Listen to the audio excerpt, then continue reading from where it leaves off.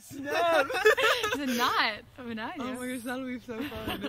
You'll be able to go to that. Hey! I'll be like 21 by then. Oh, yeah. And I know you're really involved in acting and singing, and you're very talented in that aspect. How do you bring the gospel into that?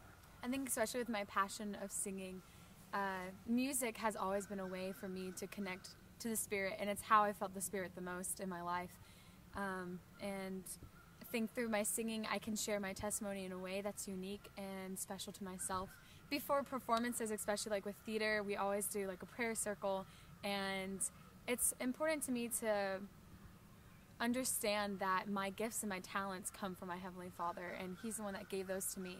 And so when I'm on stage or when I'm singing, I try to give that praise and that glory to Him and remember that He's the one that gave me this ability.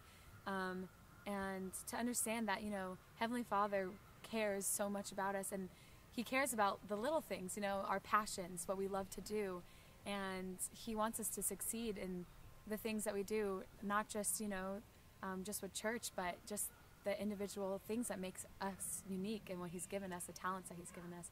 So to be able to have that ability to share those talents and to hope that, you know, through my singing and through my acting or whatever it is that, you know, you do individually, that you can move people spiritually, not just, you know, with your performance, but help them to be able to connect with something more than just themselves.